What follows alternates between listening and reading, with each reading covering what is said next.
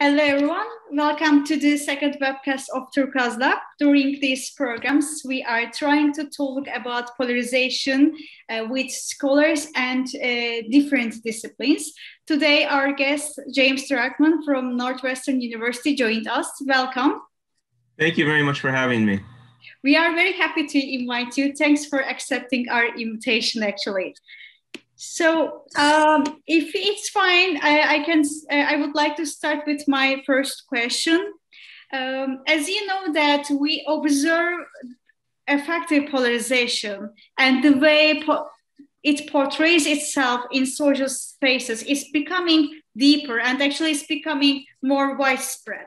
So you are already familiar with different studies and cases. As TurkuazLab, we also conducted a survey in Turkey, and our findings indicate that 75% of participants would not want their children marrying with supporter of the most distant political party supporters. And if I need to give one more example, I can say 60% of individuals determined they would not want others as a neighbor. So individuals consider political party differences, and actually people do not prefer to do business with their others, or they do not want their children to play with others' children who are supporters of different political parties. So the division, there is a social division beyond ideological differences, and it's becoming more visible in different societies. What would you think on the risks of affective polarization in societies? Yeah, thank you for that question and kind of sharing that very interesting and concerning data. I think that there are kind of two aspects to which data like that would cause one to be concerned. One is simply the circular path of sorts that is generating. So in some sense, you have to ask, where is those kinds of affective polarized attitudes coming from? And one of those dynamics is often as social processes of social sorting, where people from groups that people used to have different types of relationships across different conflicting cleavages. Those types of cleavages are now starting to align with one another. And so they're becoming reinforcing. And so within a particular party, there's less heterogeneity within the party. And that leads people to then view the other parties, particularly those that are more distant from themselves, as kind of a mega identity, kind of a thing that encapsulates everything that they don't like, because they think that other party is homogenous and very different from themselves. And so therefore they start to engage in this process of social distancing, where they don't want to have interactions with those from the other party. The problem then becomes that those become self-reinforcing insofar as they stop interacting with people from the other party, and then that contributes further to their stereotypes of the other party, because they're not actually meeting people from the other party. And then they think the party is more and more different from themselves. They also are then isolating themselves from getting different perspectives on things. So they start to kind of have their own perspective on things, which can lead to kind of the second concern, which is you can start to have a bit of a sense that a false consensus effect, whereby you think that your views are kind of the views that everybody holds, other than these other kind of fringe parties that are different than yourself. And then that can kind of lead to a very difficult political situation where you have parties that are not engaging with one another and kind of competing with one another in ways that are not substantively based and based simply in kind of their lack of interaction. And then ultimately, that creates a challenge for democracy insofar as we think that pluralism is typically a good for democracy. And pluralism is based in a lot of having cross-cutting cleavages. But if cleavages are no longer cross-cutting across parties, and parties start to become very homogenous and they're not interacting with one another, then that undermines the pluralism that often can lead to kind of stability in democracy. Since you mentioned about cleavages, I can continue with this point actually, because different contexts bring various consequences in societies. For instance, we we experience extraordinary conditions with COVID-19, and its impact created new questions in our lives. For instance, we try to protect ourselves from COVID, so it brings the issue of protection from pandemics, or it brought issues to reach vaccination, or opportunities, disadvantages for vaccination, inequality between rich and poor countries. In other words, widening the gap between developed and underdeveloped countries, or the divide between those privileged enough to be vaccinated and those who cannot. So these kind of issues surrounded with the existence of new pandemics. So during this period, of course, while we were experiencing these extraordinary conditions, political leaders, and specifically the right-wing populists, they were not able to deal with it. They underestimated in the beginning, then actually we saw painful experiences, especially in Brazil, India, but of course not only in these countries. And this COVID, and when we talk about its impacts and consequences, we can talk about one important danger, which is partisanship and misinformation about COVID-19, which are highly dominant around the world. How would you evaluate the contribution of misinformation and pandemics towards polarization? Yeah, I mean, I think COVID-19 was really a kind of a very sad test case for the reach of affective polarization, because when when COVID-19 first emerged as a pandemic, I think a lot of the hope was, particularly, I know this for sure in the United States, was that this would somehow unify across partisan lines, and that we would polarization would be tamped down a little bit. Historically, again, in the US, I know, for example, after 9/11, for example, there was kind of cross-partisan support. You saw the same thing in the US after Osama bin Laden was captured and killed. So these kind of existential threats often brings people together. And so there was this hope that COVID-19 would do the same thing. And of course, if anything, it did the opposite, not only in the US, but across the world. And I think a lot of that had to do with it became a partisan issue, and your position on different issues surrounding COVID-19 became almost a partisan social signal of where you stood. If you supported more restrictive health guidelines, it meant you were taking a side with one party, whereas if you supported more opening up the economy, you were taking a side with another party. And this carried through all kinds of beliefs, including factual beliefs about the extent of COVID-19. And so again, I know in the US, you saw kind of vast informational differences or beliefs across the parties based on kind of their beliefs. And you kind of saw this on both sides. So for example, early in the pandemic, you saw Republicans were very apt to believe that COVID was an explicit attack launched on the United States by China. At that time, there was no evidence supporting that. Whereas you saw Democrats kind of were embracing other types of beliefs. Particularly what we found in some of our work was that they were likely to think that getting a flu vaccine would help be an effective antidote to COVID-19, which of course it wasn't. And a lot of these beliefs seem to be grounded in social signaling that you were part of one party or another. Now, of course, the hope would be that the reality constraints, the reality of COVID-19 and kind of the health consequences of COVID-19 would bring people into a common space of seeing some kind of an objective reality. And that didn't seem to happen, at least not to the extent that many of us may have expected it to happen. I think it reveals the real potential dangers of affective polarization, that people would go so far to put their own health in jeopardy in order to protect a partisan identity. And so I think it was it's been a very sad statement about the potential consequences. Mm-hmm. So I have one more question. I think I'm gonna give some examples, but maybe you can generalize in terms of the relationship between populism and polarization. So we have various cases, such as the United States with the former president Donald Trump, or we already mentioned some countries like Brazil with Bolsonaro and Modi. So their populist language articulates polarization, and these actors have, yes, they have different aspects, because there is no single populism that reflects variety of populist reactions. However, they also demonstrate some commonalities in each other. Considering the last elections of the United States, we can argue that the existence of polarization is very influential in the society. I mean, Trump's voting rate was not very low when we consider the results.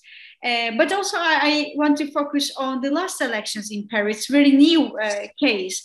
A former leftist Teacher Castillo won the elections by 50%, and his rival was Fujimori. So we heard some nicknames. I think these nicknames have different meanings in society, such as a professor who was leading for a strike in 2017. This is an important point, because the other camp actually instrumentalized this. During the electoral campaign, the other side was using a slogan in billboards highlighting communism is coming. Actually, it was kind of a tool, or let's say act, to demonize the other camp. So then Castillo won the elections, even with the criminalization against him. But we know that the country is divided. So, can you please explain and share your opinions on these kind of conditions? I mean, when I say conditions, it means there's two camps and populism, because it creates the deeper sense of us and them distinction. For instance, in Peru, the first bloc is represented by Castillo and maybe anti-polarizing language, but also populism. And the second bloc has support of it represents the support for Fujimori, kind of populist and clientelist camp. Would the division between Castillo and Fujimori cause further polarization by populism? Or maybe you can consider it in more general sense. Would the division or populism cause further polarization? Yeah, I think that's a great question. I think it's hard to say. There has to be a basis for some polarization at some point, and usually it emerges from political elites at the start. And there's something that the political elites have to glom onto in order to kind of differentiate themselves, and then that differentiation becomes greater and greater. And populism obviously is proven to be a pretty effective way for politicians to differentiate themselves, and so it can contribute to polarization quite clearly.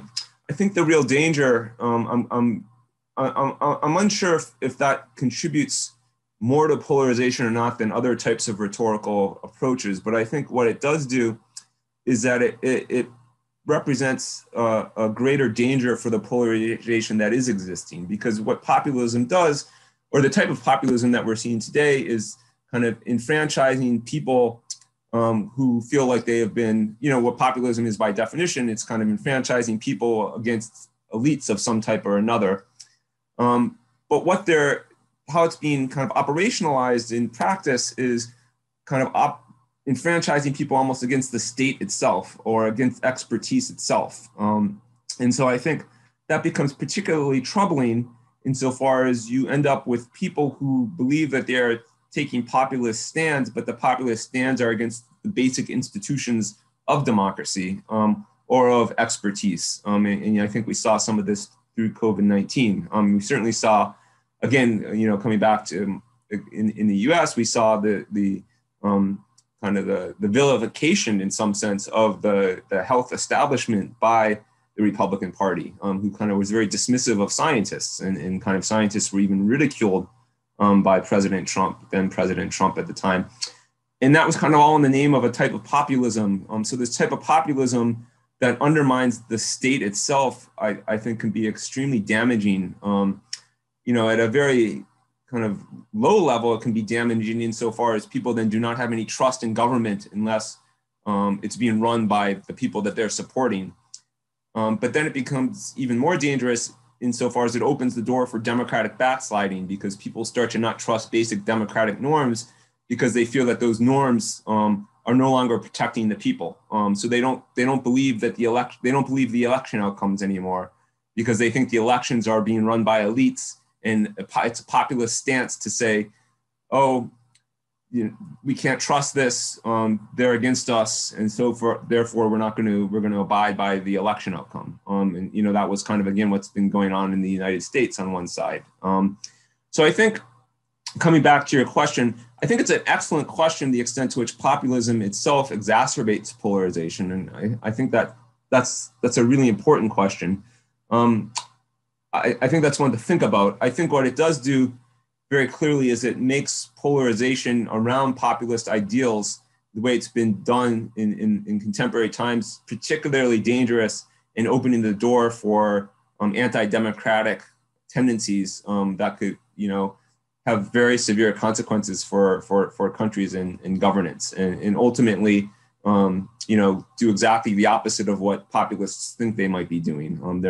They might end up empowering not people, but potentially authoritarian elements. And so I think in that sense, populism has been a little bit turned on its head from what I think people perhaps think it might be doing. And so I think it's the confluence of populism with polarization is a really concerning trend right now throughout the world. So we talked about some issues, but in every podcast and webcast for our projects, I try to conclude with hope. Maybe you can also show a way for hope as well. Can you share your opinions on strategies and maybe you can give recommendations to mitigate polarization? Yeah. I think it's a great question, and I'm excited I'm really happy you asked that, and I'm excited that I think a lot of scholars and practitioners have been working on that type of question. I think at a basic psychological level, the key to kind of having groups get along with one another is have them not stereotype one another.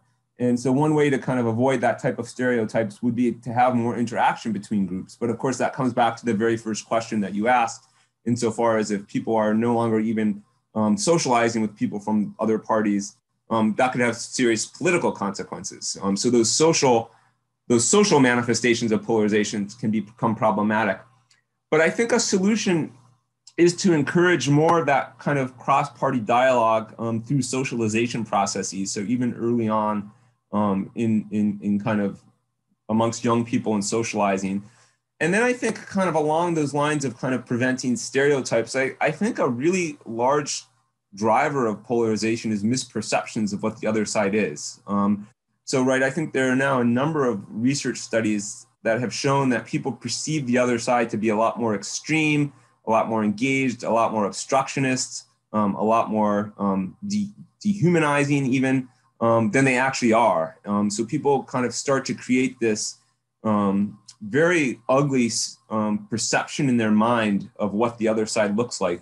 And so if we can just find a way to kind of correct those misperceptions, then I think that could go a long way. The trick is, it's a little bit hard to correct the misperceptions because a lot of those are coming from some of the dynamics that you talked about at the beginning, and then also coming from social media itself, which I think has contributed somewhat to the polarization, insofar as who we see talking about politics on social media are not the modal members of the other party, but they're the extreme members of the other party. And so that contributes to it. So it's a little bit difficult on the one hand, but on the other hand, it's not a difficult thing to do. Like, we know what we need to do. We just need to kind of somehow figure out how to communicate that. And I think trying to do that kind of as a socializing mechanism is one approach. Another approach is try to work with media organizations. Media organizations like to kind of broadcast conflict. And so they like to put on the extremes of each of the sides, to the extent that different organizations can instead start to kind of put more weight on kind of moderating pictures or kind of more modal pictures of interactions between the different parties. I think that can make a big difference. So I do have some hope insofar as the more that we can learn about people from the other party, I think that, or other parties, the more I think we can kind of overcome polarization. So I think we know what we have to do. It's in the abstract, it shouldn't be that hard to do. So the trick is to kind of try to figure out in practice to get people to kind of take that leap to kind of actually try to learn about the other side a little bit more and correct the misperceptions that they're walking around with. So maybe more contact, and if we follow what we need to know, because we already know some things, or we can discover with differences, so we will overcome with this kind of polarization. So thanks for your all answers. I mean, it was very informing and it was very comprehensive. It was very nice to hear from you. And again, thanks for accepting our invitation. Yeah, thank you for doing such an important project. So for having me. So. Thank you. Today we are concluding our webcast, but I should emphasize that we will continue with new guests. Please stay safe and healthy. Thank you.